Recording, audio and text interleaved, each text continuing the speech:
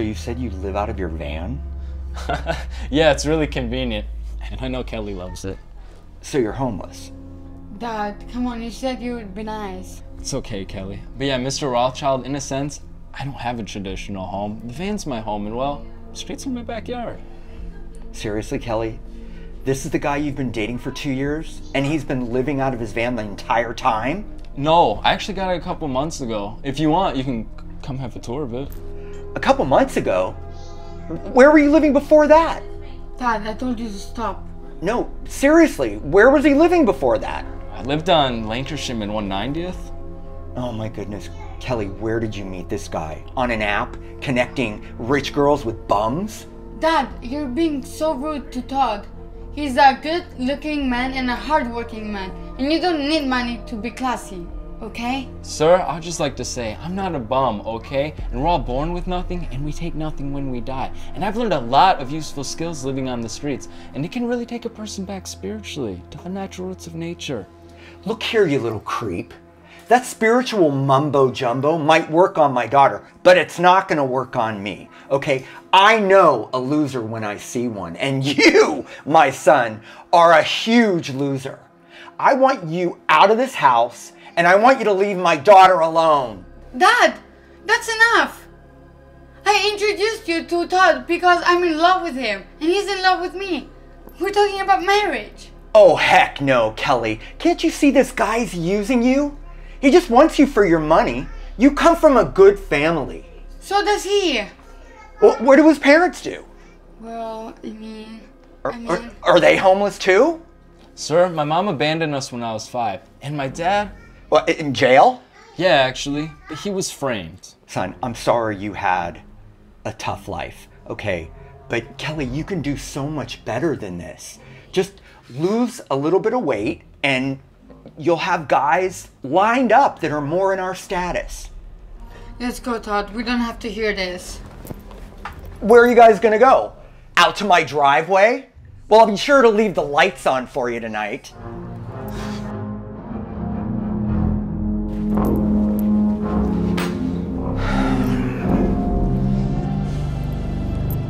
I'm sorry, Todd. It's okay, babe. As long as you love me and are sticking by my side. Of course I do. Wait. Let's do this. Do what? Kelly, Alexandra Rothschild. I first fell in love with you. What the heck is this? You're proposing to her right now? Dad, you just ruined my proposal. Let me see this. Is this even real? This has got to be a fake, honey. Well, rings are kind of a waste of money. We're saving up. Oh gosh, Kelly. He's got you brainwashed. This is so not like you. Dad, please. Honey, can I talk to you privately? That's why I came out here. I just want to make sure that you're making the right decision. I'll be right back, my handsome prince.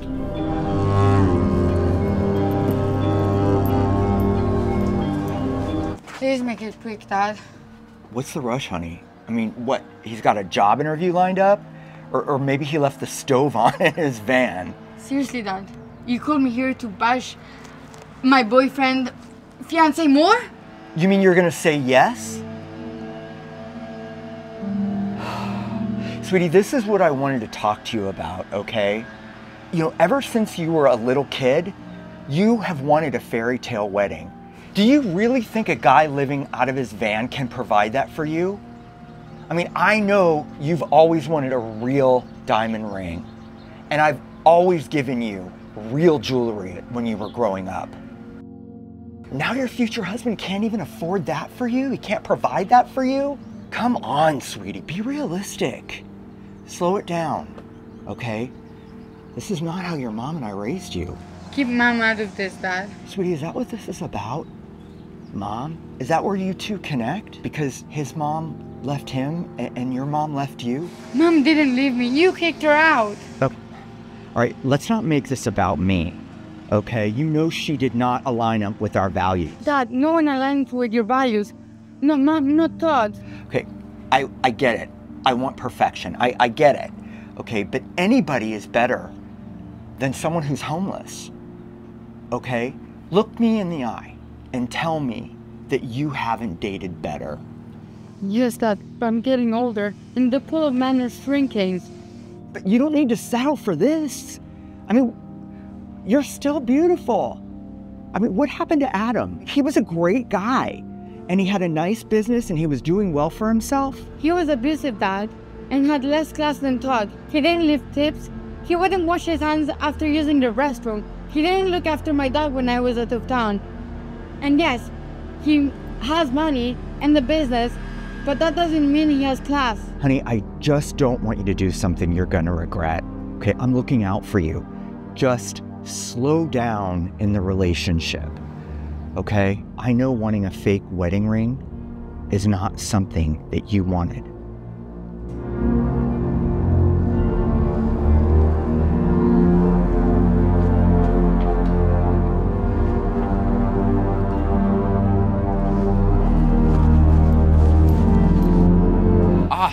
So where were we? Is everything okay, babe? Just my dad. Well, he's just looking out for you. I know if I had a daughter as lovely as you, I'd do the same. Yeah, I know. Kelly Alexandra Rothschild, from the moment I first saw you cross the street without looking both ways, I just knew you were the girl for me. You know, I always wanted someone... Take that, you scammer! Dad, stop! What are you doing? Oh my God, Todd. I lost the ring. Where is it? Who cares? It's fake anyway. Dad, what is wrong with you? I cannot believe you would do that. Where's your class? He is a scammer, and I knew it. What are you going on about? Is this real? I am not savvy enough to make up articles on the Huffington Post. This is everywhere. There's more out there. How did you even find this? I just Googled his full name. It's everywhere. What is this about, Todd? It's true. What, so you're a scammer? I don't understand. Ha, told ya. I had a business and my partner was my fiance.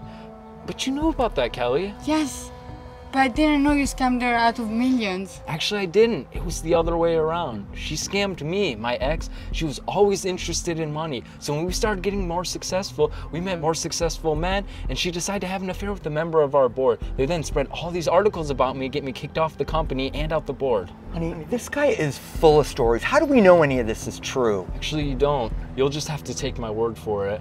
After the whole incident, I didn't want to live in a house or meet someone that cares about these things. You're born with nothing and you die with nothing. And all people will ever remember you by is how you behaved in your class. So I thought if I lived a simple life, I could meet my true love. You don't need money for happiness and love, sir. And it definitely doesn't define your character to other people, as we can see here. I'll go and get you a towel, Todd. It's okay, Kelly. I got one in the van. Do you want to get out of here?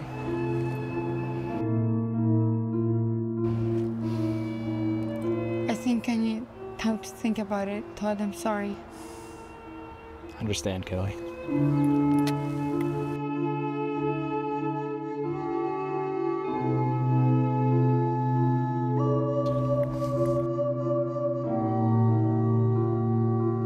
You made the right decision, honey. Whatever, Dad. How did you meet Todd anyway? I was crossing the street and I was about to get hit by a car. He pushed me out of the way and got hit instead. And I brought him to the hospital. Seriously? Yeah.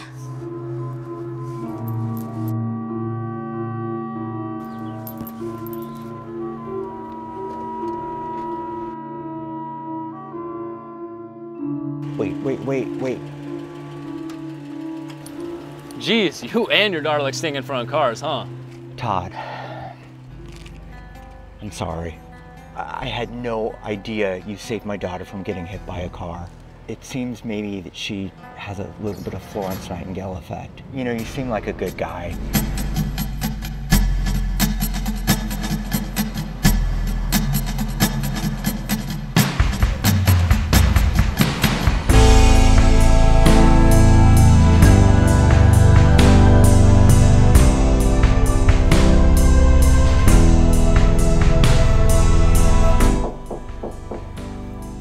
Dad, leave me alone. I don't want to talk. I said I don't want to talk. Hi. What? How did you get here? It's your dad. I'll explain later. But first, Todd proposes to Kelly and she says yes. Jim, Kelly's father, happily accepted Todd into their household and learned that having money doesn't mean you have class. After 5 years of marriage, Kelly discovers Todd still owns several shares of his $1 million business and he was very wealthy after all. They had several kids and lived happily ever after.